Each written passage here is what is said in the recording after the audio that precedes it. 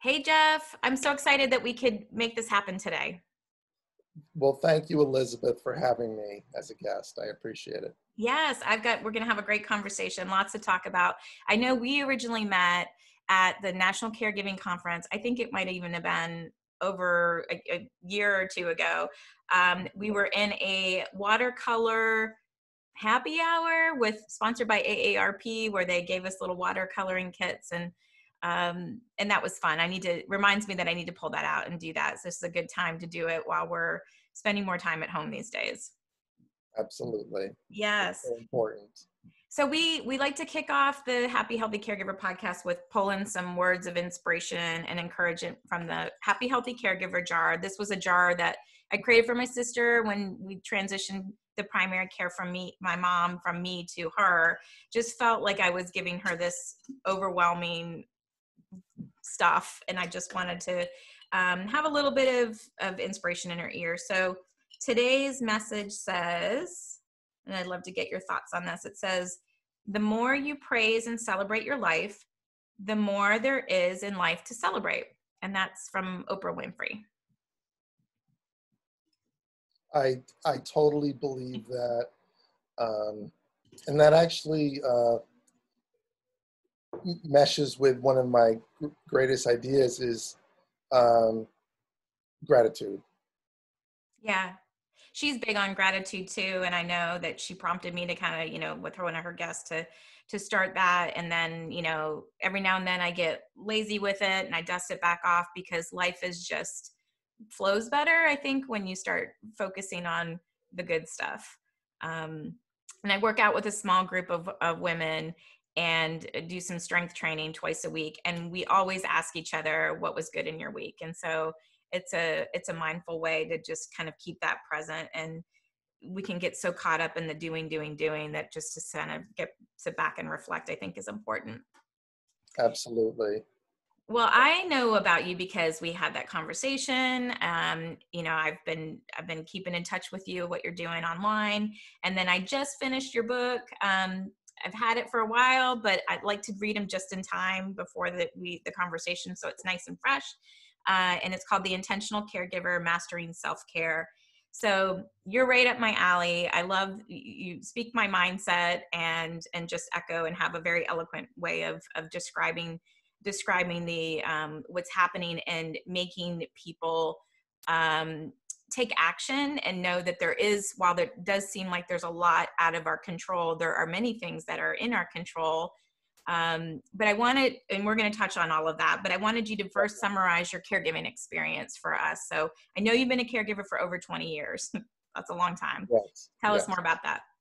Well, I first was introduced to caregiving when my mother who was perfectly healthy at the time, suffered a stroke. And just like that, I was on a plane to Florida, which that's where she was vacationing, and had the stroke. And I had no idea what I was in for.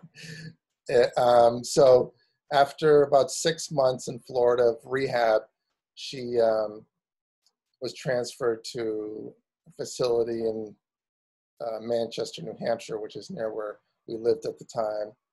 And then we brought her home when she was ready. And I cared for her with my brother, Alex. And it was very difficult. I had no idea what I was doing. And support,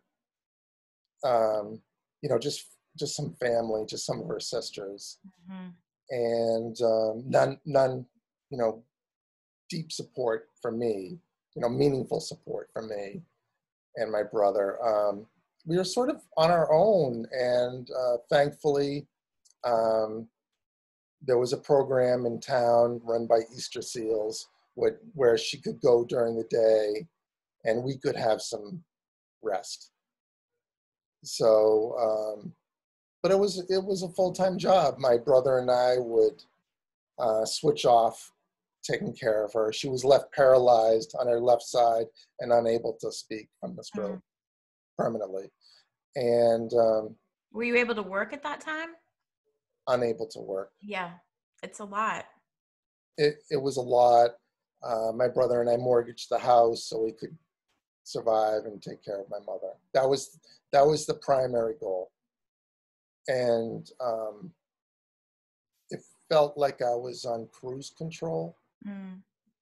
because it was all for my mother. It was all for my mother. There was nothing I did for myself. You lost yourself, your sense of self. Absolutely, I lost my identity. Mm-hmm. And which is one of the worst things you can do as a caregiver. Mm-hmm. And So I call that you hit your bottom, Geoff. yes, I hit my bottom, Yeah. definitely. And I was there for quite a while.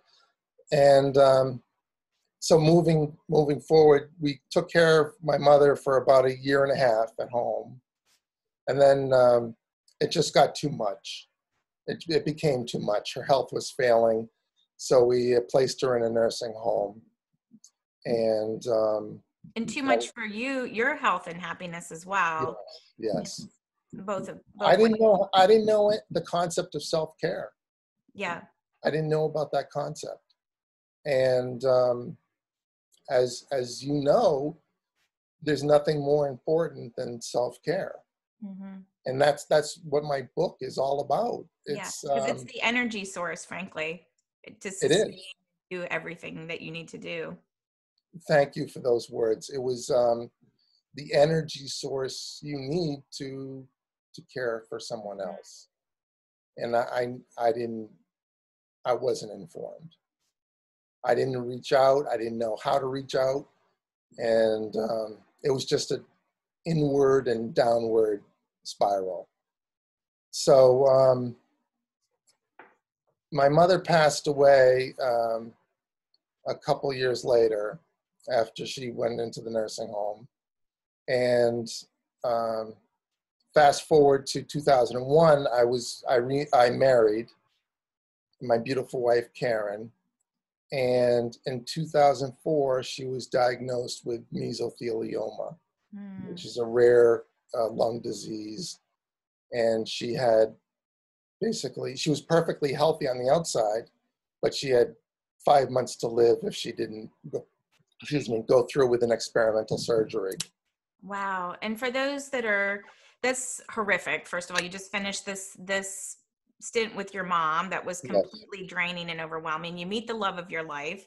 You know, have this plans of what your life is going to look like, which did not involve cancer. For those who aren't familiar, let's say cancer caused by asbestos, because exactly. I think you'd share it. She did not smoke. She had this rare lung cancer. Is it like, how do people get that? Is that just where they live, or? Well, it's environmental exposure. It's unfortunately it's not banned in the United States. Um, it could be an insulation, pipe insulation. It could be floor tile. Um, it's just in our environment, Mm. and it's very difficult to remediate and get rid of it completely because it was used so much in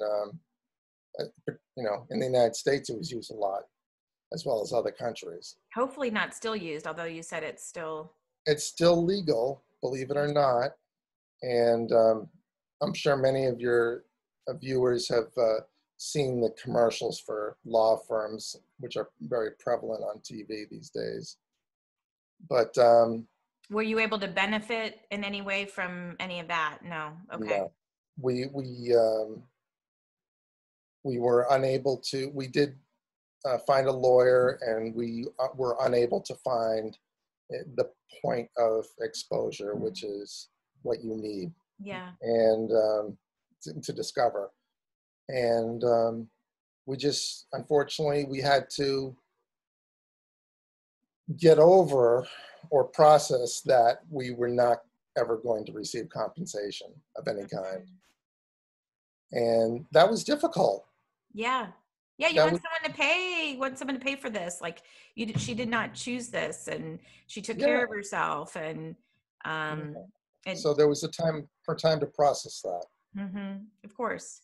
And So she had the experimental surgery, I take it, because she's yes, still with us. she had the experimental surgery. It was successful. And today I'm happy to tell you that she's 16 years cancer free, which is it's just a miracle. That is a miracle. Yes, it's good news. And unfortunately, she was recently diagnosed with breast cancer. So, um, which they tell us is easily treatable, but it's another fight for her. Yes. So you got to dust off some of those old tools and the things that how you got through this 16 years of, or the initial when she was treated, and you Yeah. know more now than you did then. I know much more now, and you know what I've decided? I've decided that I'm going to be this time. I'm going to be grateful for. I'm going to be grateful for the physicians. I'm going to be grateful for the support system we have, and I'm going to be grateful for. Um, you know what? I'm going to be grateful for my wisdom, Yeah. and I'm also grateful for her strength. Well, you've got our prayers, and now you've got, the prayers of hopefully everybody that's listening to this. They're going to hear it and be like, come on, give this family a break. The Grants, they need your prayers. So, um, And all are welcome. Believe me. yeah, we need your prayer warriors. We'll take it. It's a lot. So I want to dig into some of the things that you shared. I love your mindset. I think I mentioned that. We do not have as many men on this podcast as I would like. I think, more caregivers coming forward that are men, and sharing their story is completely welcomed on my podcast. But do you see differences between being a male and a female caregiver? Oh, absolutely. I think from my experience, the majority, and my particularly my brother, seeing my brother care for my mother, um, men men in our society tend to bottle things up and try to get over or power through the Mm-hmm. situation and disregard their emotions. And I am here, particularly today, to say, wait a minute, that that's a setup for failure. Mm-hmm. Because when you invest in yourself and self-care and are mindful of your emotions, then you can and take time to process them. Then you can be purposeful on your journey. Like, you can take time to find peace, Yes. which is so important for caregivers, is Yeah. to have moments of peace. And I believe that everything happens for a reason, and I believe I'm here to share that message with you and And they your need view. it. They need Yeah. it. And you do it very well and eloquently. What I mentioned earlier about the book is that, and Geoff doesn't pay me to say any of these things, but after every chapter, he's got questions for journaling. And I think your hope is that, male caregivers will hopefully see that a man wrote this book, will pick it up, and that you are encouraging them to put their feelings on the pages, by asking them questions to provoke emotion and feeling. And so Yes. after everything, not a ton of questions. And I know it's not a pressure, you've got to do it. But I respect that. And I love a journal because those have been very helpful to me. I think it helps you process, Yes. to when you put things on paper, and it also will be something that you can look back on and say, oh my gosh, how did I get through this? And you have the proof in the Yeah. words. When I started becoming a caregiver for my wife, I was sort of like, oh no, it's happening again. And then, I hit bottom again Mm. because I didn't, I still didn't know about self-care. And then I realized through the help of a support group that you can actually choose your emotions. You can Mm. choose how you want to be with any given situation. And How was that when you tried that on, after you heard that, like, and you started trying it on and seeing if that fit for you? it was a revelation. It was like, oh my goodness, this is what I've been waiting for my whole caregiving experience. It's like somebody say to me, you don't have to be a victim. Mm-hmm.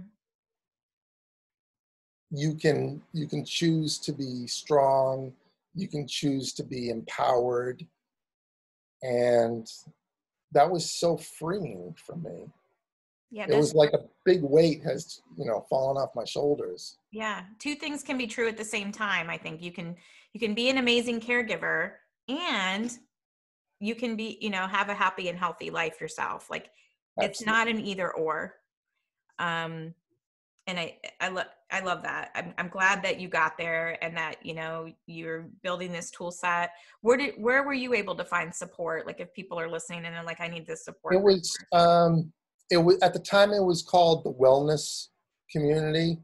I think it's has another name these days, but if you Google it, it'll come Okay. up. I'll find it and try to link to it. And is it related to, was it specific for people who are helping people with cancer, or was it for anybody? The wellness community, I believe, was for people. Yeah, I think it was for anybody. Okay, good. But That's the good. particular workshop that I took, this is a national organization, by the way, Okay, and great. I took a class at a local chapter, just to clarify. And I took a class that was taught by a life coach, and it was called Beyond Survival. Hmm. So it was for survivors of cancer, and it was for their caregivers. I love it. I love it. And I think I was the only man there, and I was the only caregiver there. So it Well, was, a lot of people don't even self-identify. Like, it's hard to get them in the places that they need to be if they don't know what they're even Googling. So exactly. And I came upon this purely by accident. yeah, well, divine The divine intervention. intervention. Yeah, perfect. Are you still up in New England? Yes, I am. I am located 45 minutes north of Boston. Okay, because I know one of the things too that people don't think about, and my sister's in northern Michigan caring for my mom, and mom's on oxygen 24/7. But you talk about how you had to prepare for the unexpected. What does that look like for y'all? Preparing for the unexpected. Um, I'll go back to the times where well, my wife is on a ventilator at night. Mm. She has a trach, and she needs a ventilator for breathing support.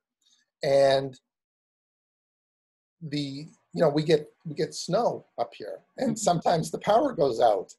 So this is just one example of expecting the unexpected.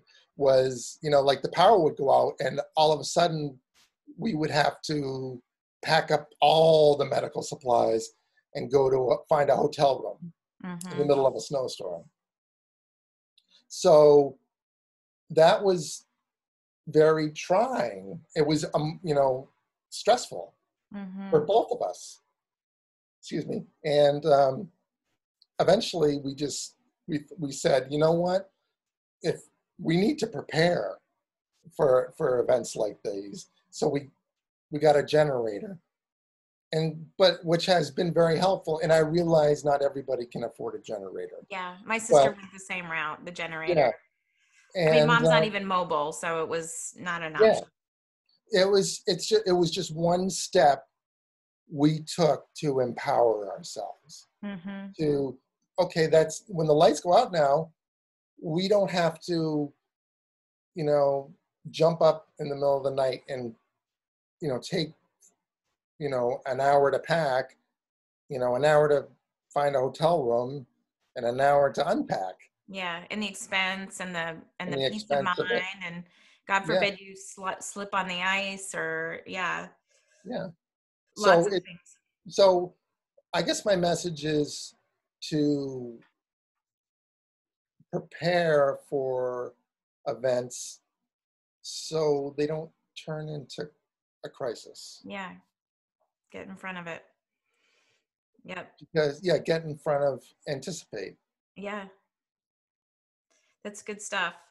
Um, I think too that one of the other takeaways I got was from your book, Intentional Caregiver, is so often in caregiving, I think we talk about what we lose. We lose our sense of self. We feel isolated. We're overwhelmed, and all of those things can be true. Again, you can have two things true at the same time, but you also talk about these caregiving bonuses or these hidden treasures that you get from caregiving. And I don't know if you could just talk a little bit about some of those things that you've recognized that you've gained from caregiving. Well, first of all, caregiving has been the greatest unexpected gift in my life. Mm. The gifts just keep on coming. I've learned to be, in touch with my emotions. I've learned to be to handle a crisis. Um, I've learned to. Uh, it's actually brought us closer as a couple. Mm-hmm. I've learned to communicate better, and I've learned to reach out and accept support. What does Um, that look like? Like how do you accept help from others? that's a good question. Um, you have to be. I think you have to be available. You have to be willing to listen, Mm-hmm. willing to see other perspectives, and willing to try new things. Frankly, um, you know, like taking care of my mother. We'd often make the same mistakes or do the same thing, and expecting a different Uh-oh. result. Insanity. Yeah. Insanity. Yeah. What's the definition of insanity? Mm-hmm. So now we have support, and we're open to, um, and also caregiving has brought me better communication with the doctors. Mm-hmm. If I could just go back for a second, but the I know what questions to ask now. I have a network of a support system, so I don't lose my sense of self and my identity. And I'm willing to accept help, Yeah. like meals. If somebody's willing to accept, to make meals, or parents who live by, fortunately, make or offer to make dinner or lunch, or even The pick up answer an is iced yes. coffee. Yeah. Yeah, the answer is yes. Mm-hmm. Is things just go better when you're willing to accept Mm-hmm. That's help. great. Yeah, you can tell you've been doing this for a while, and you've matured, and you're learning things. And I know I see things even just in talking to you, like the whole with gratitude being a skill. I think resilience, how you're Always, handling always. this recent news with Karen's breast cancer, and your mindset for that, and instead of looking being angry, you're just immediately going to gratitude. Right. Instead of looking for the next crisis, Yeah, I have found peace. that's good. I found inner peace. And when I am anxious, Karen knows I'm anxious and she gets anxious. When I'm peaceful, she knows I'm peaceful and she's peaceful. Mm-hmm. So it's so important to be in touch with your emotions. Mm-hmm. I can't emphasize that enough. That's so smart. You You talk. know, and Go it's ahead. just hard if we're cutting you off. And it's so important to not. I'm not trying to like influence my wife, but I'm just trying to invite her to see different viewpoints and perspectives, Mm-hmm. which is so important when you're dealing with a health crisis. Yeah. Things are not just black and white. No, no. And that comes through too, is that, you're constantly, sharing, asking her questions, getting her involved, doing, with the options. You talk about in how with the medical staff, how you uh have some, you really try to encourage them to use your first names. Yes. That resonated with me. Why do you Yes. think that's important? Well, I look back to my first interactions with the medical staff, with my mother and my wife, and sometimes they just don't. Sometimes the doctor would say, "Oh, the Grants are here." They wouldn't even acknowledge me as a person, and that hurt. Yeah. It's like I realized the purpose of the appointment is to get my wife medical care, but to discount somebody as a person, it's emotionally negative. There's Yeah. a negative emotions there, and it's like you don't even see me. Yeah. Did anyone, I'm curious, in all these years that you've been caregiving, has anybody in the healthcare system ever said to you, Geoff, oh my, you're a family caregiver and this must be super overwhelming for you. And by the way, here are some resources that you can connect to help you cope with this. I'm just curious to how many times that's happened. I'm trying to think, but unfortunately, maybe I don't know. I Yeah. would have to Like, say how are no. you doing, Geoff? Like, yeah. I will Um, say hospice, we've had experience with hospice with my dad and my mother-in-law and my mom now. And I give them kudos because they definitely have that. But that is my wish for what I wish for would change in the healthcare community. Me too. It's so important. Your state, the state of well-being, I mean, like emotions, the emotional state is, I think it's a huge part of the patient's and caregiver's journey. Because if you don't have the right mindset, going in, how are you going to overcome, if you're a patient, the medical, the medical part of it? How are you going to overcome surgery? How are you going to overcome chemotherapy? How are you going to process your emotions? And unfortunately, I rarely see, physicians, you know, acknowledge the caregiver and the Mhm. emotions in the patients. Yeah, I'm hoping that It's changes, and because yeah, we're really part of the essential care team. You're an expert in Karen's health and your own health and well-being, and they're counting on you to manage her trach and make sure that she's got her ventilator and yes. you know all of that. So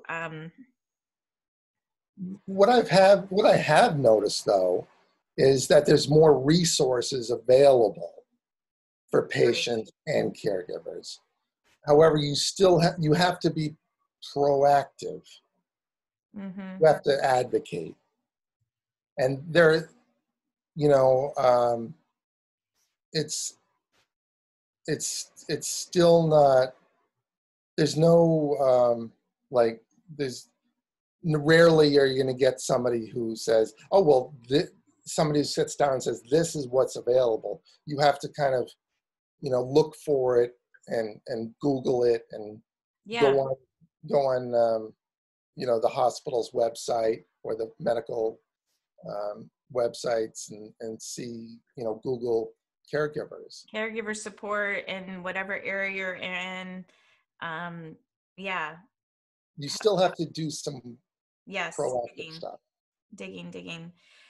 Well, that's why I hope people connect to these stories and these podcasts, because, you know, I've got my experiences, but we all, when we share and we shine spotlights on other caregivers, I know, you know, it starts to plant seeds. And then if you share this episode or podcast with somebody, you know, who's caring for somebody, then that just helps make that whole system a little bit easier. Our community grows.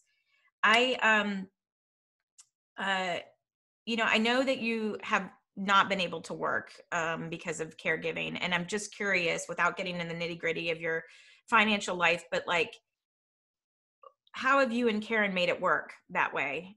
Well, I started, I am able to work. Okay. You do with the book and the consulting. I worked with the Department of Mental Health in the state of Massachusetts, and for several years, and then I realized uh, I worked in a group home, Okay. and I realized that, oh my goodness, I'm a caregiver twice. Yeah. Working like that happens to people. It's like you're not only is it at home, it's in your work life. And oh my gosh, you Yeah, probably need a break. I realized that, and it was like, oh my goodness, what am I doing? Yeah. I'm caregiving at work and I'm caregiving at home. So her parents were able to help out. That's why I was able to get the job.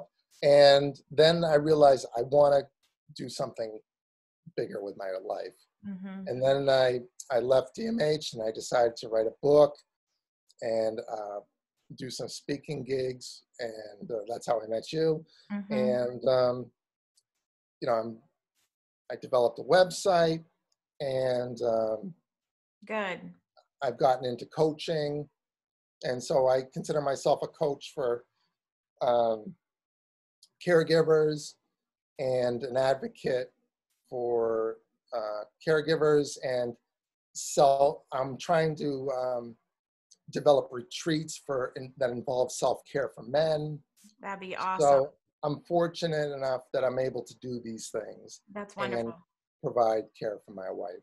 And it's needed. It's so needed in the space. And I think, and particularly the perspective that you have with the years that you had, and being a male and trying to get those emotions out of the men, I think is important.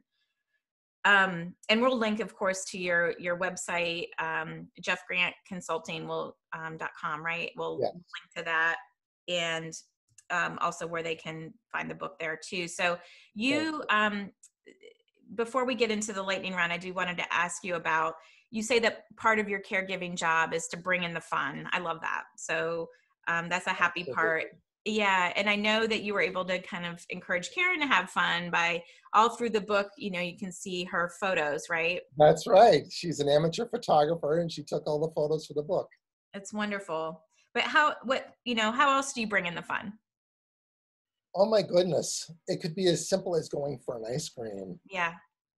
It could be as simple as going for a car ride. It could be simple as doing a puzzle together.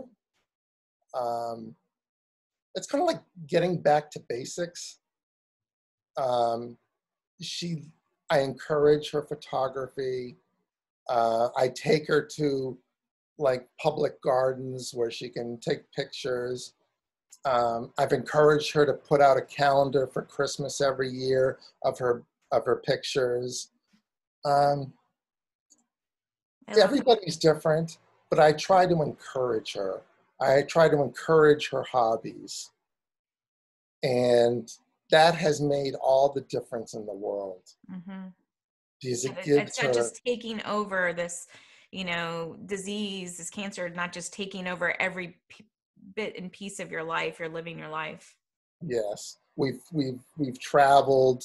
Yes. Uh, Did you take a vacation? You said you were gonna, in the book, you said that one of your goals was to take a vacation. Was that able to happen, or yes, did that? Okay. we're able to take vacations, and whether it's down, whether it's 3 hours away, spending, a couple nights overnight, or whether it's one night, or whether it's going to Niagara Falls.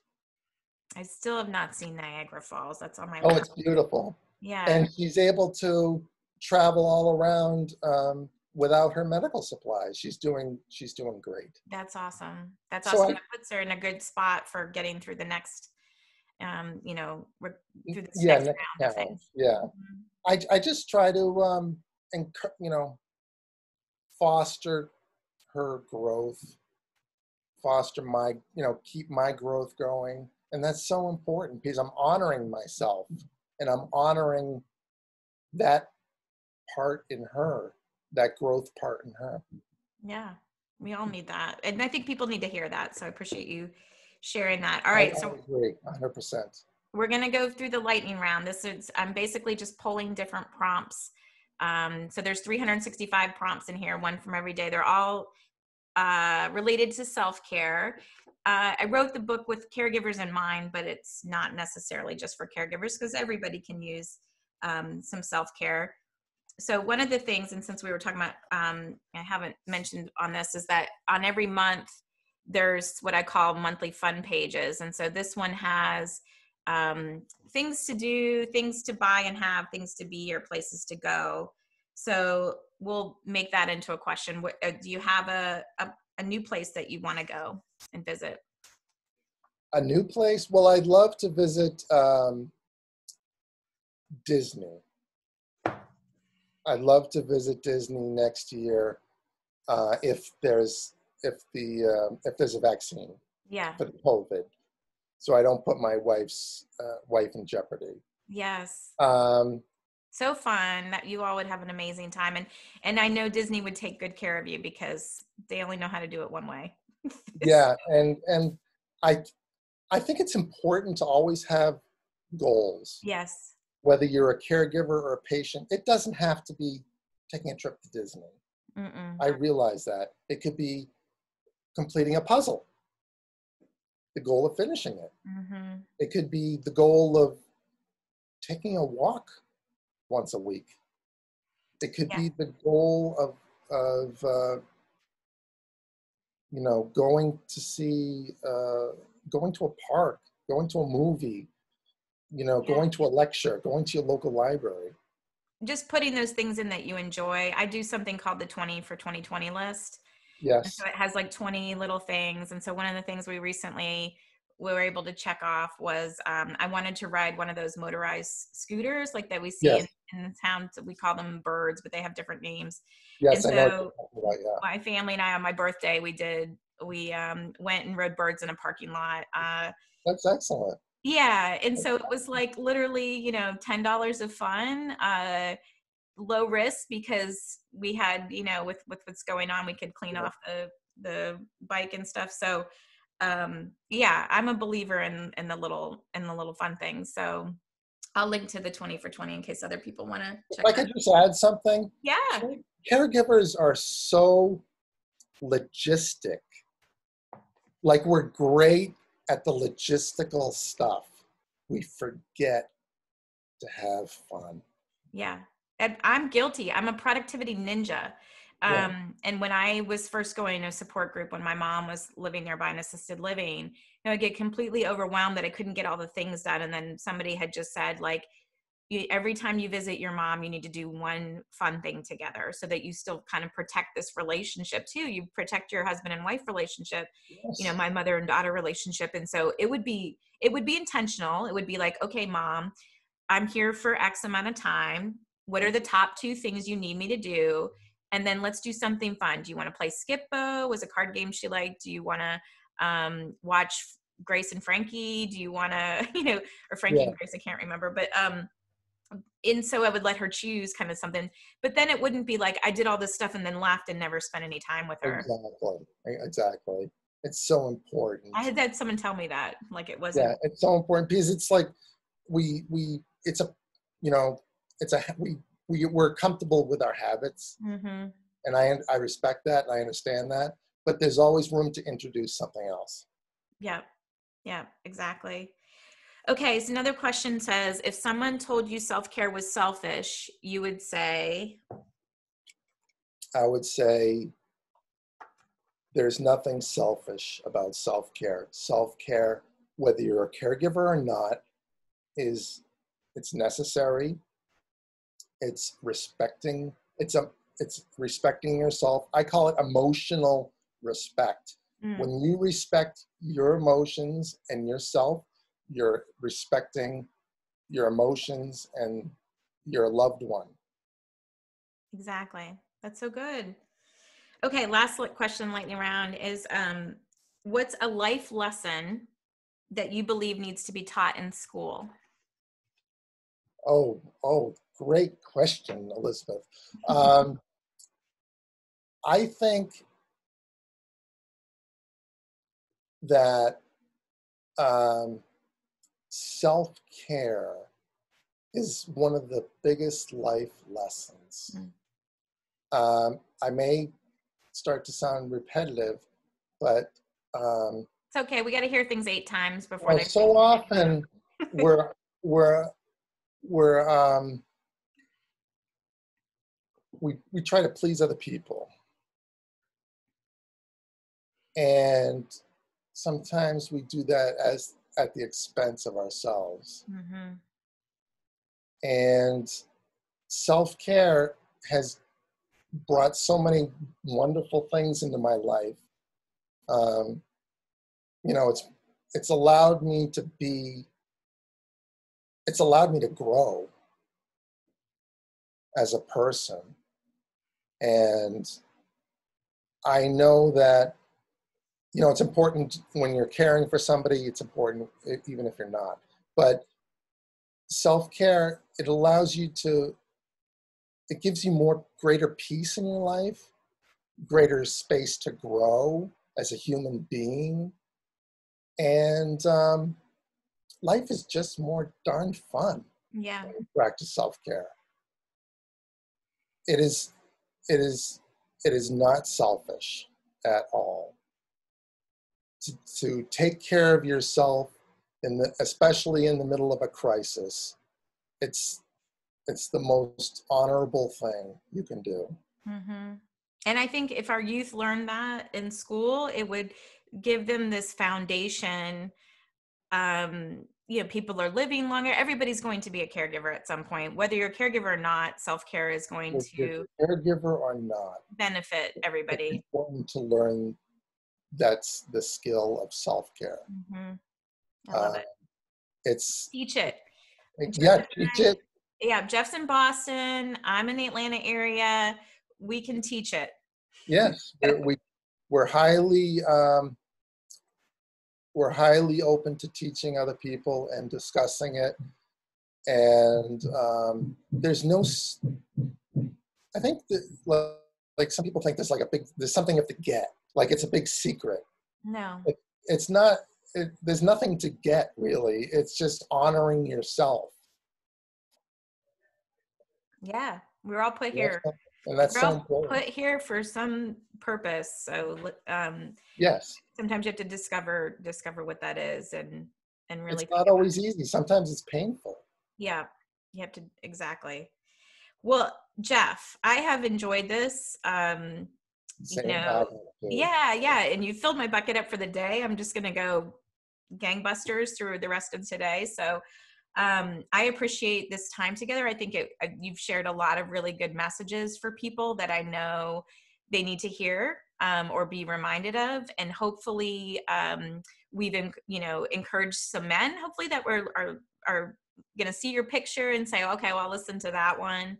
Um, Oh, and I'm just grateful. I'm grateful for you, and I'm thinking about you and Karen, and I would love to just be updated and follow you to see how Absolutely. things are going. Absolutely.